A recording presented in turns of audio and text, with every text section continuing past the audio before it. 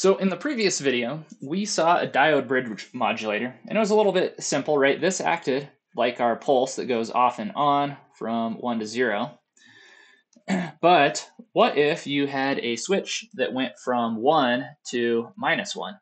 Well, this would result in the same thing. So this is actually also going to give you a series of Fourier series where each term is at some cosine n omega c. And so that means that you'll have at least one term that is exactly at your carrier of interest.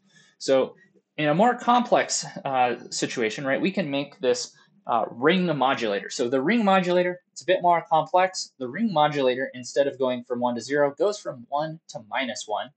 And if you take this message like this, turn it off and on, right, this is going to look like this. And instead of just going off and on, it's going to go from +1 to -1. It's going to give you the same result where you have introduce a cosine wave at your carrier frequency. You pass it through that bandpass filter.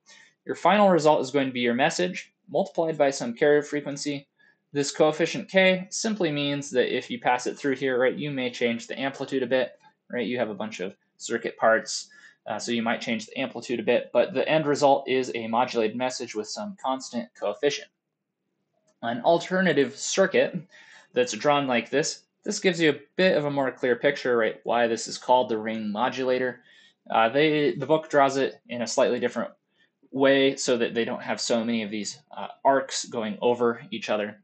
But in this case as well, just like in the diode bridge modulator, these diodes are controlled by a cosine omega CT, right? And this is where our carrier frequency is introduced by turning these diodes into reverse and forward bias.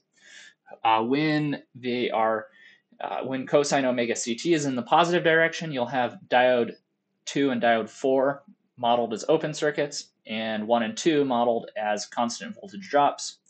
In the negative, you would have diode 1 and 2, or diode 1 and 3 open, while diode 2 and 4 become constant voltage drops. And so this basically allows different positive and negative parts to pass through this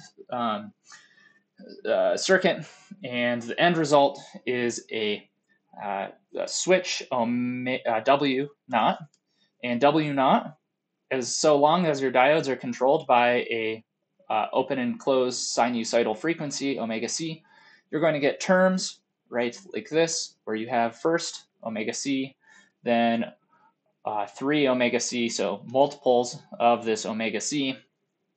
If you filter it out, so this at this point right here, right, this is where you have the Fourier series, Wt, W naught t.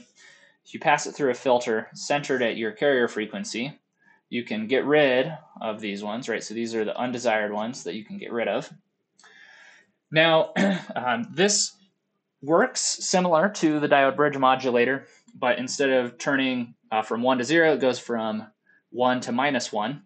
Now, what we should notice here is that we do not have any terms that are the message only, or some coefficient times the message, and we also don't have any terms that are the cosine wave by itself, or some cosine wave multiple only, which means that both the message and the cosine wave have been removed here at the end, and we will call this a double balanced modulator. So this ring modulator is a double balanced modulator.